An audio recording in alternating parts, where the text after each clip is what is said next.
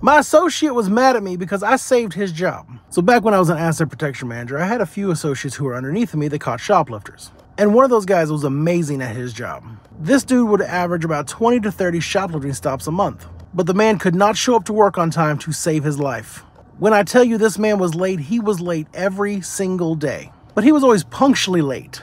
And if you don't know what I mean by that, let me explain. If you would schedule this man at 8 a.m., he was there at 8:15. If you scheduled him at 10 a.m., he was there at 10:15. It didn't matter when you scheduled this man to work, he was always going to be 15 minutes late to clock in. But you see, at Walmart, if you are more than 9 minutes late to clock in for your shift, that goes against your attendance and you start to build up points. You can only get so many points at Walmart before they promote you to customer. And I didn't want this man to get fired because, again, he was an amazing asset protection associate. He was just bad at time management. So I came up with a petty plan in order not to have to fire him.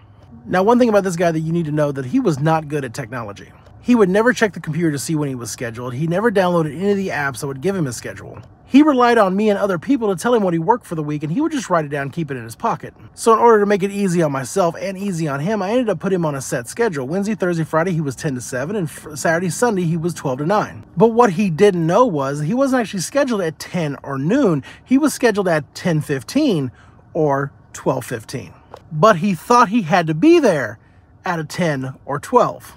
And I would always find a reason to keep him over by like 15 minutes, so it worked out really good. And this entire plan worked great for months. He never knew that he was not late. He always thought he was late, but he was never actually late, and he always got his hours. Until one day, he forgot to clock in, and I wasn't there, and he had to go to personnel to do a time adjustment. And that is when he found out my entire petty scheme to keep him from losing his job.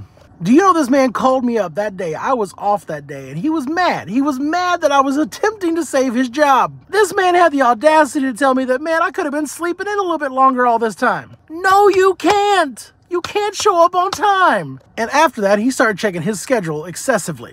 And he went back to being late every single day. And unfortunately, eventually, I had to fire his ass.